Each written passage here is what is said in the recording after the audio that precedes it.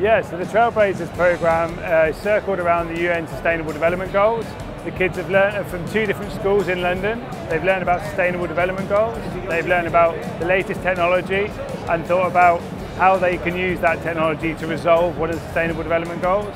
They've then created prototypes and presentations and a poster, and they're now talking to our guests here today, trying to convince those guests to vote for them. And then the winner, who gets the most votes, will get $5,000 to create a makerspace in their own school. So, I mean, every idea was absolutely amazing. I went to UAE for a day 2 weeks ago. Everything's come along so well, so you should all be incredibly proud. UN sustainability objectives, you know, there are big problems that we're trying to solve in the world, and I think every single idea here was absolutely phenomenal, no questions. But